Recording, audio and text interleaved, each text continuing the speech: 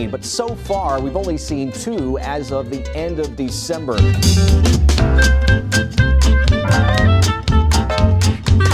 Last winter, we had 14 freezes at the International Airport.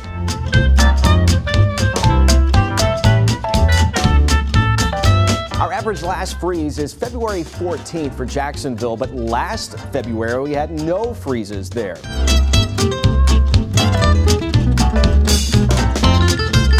You may remember last winter we had some of that winter weather, especially north and west of Jacksonville. About January 3rd, we were tracking some icing accumulating on surfaces and even a little bit of snow closer to Waycross, Georgia.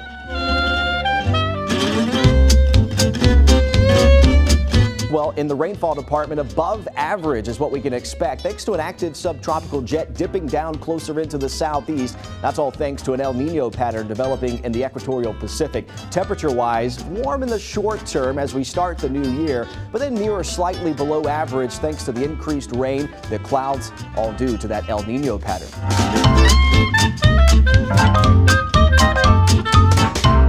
Speaking of El Nino, those winters here in northeast Florida and southeast Georgia are notorious for a few winter tornado outbreaks. That active subtropical jet bringing down those areas of rain and even some thunderstorms. So something we'll be monitoring closely over the coming weeks and months here at the First Alert Weather Center.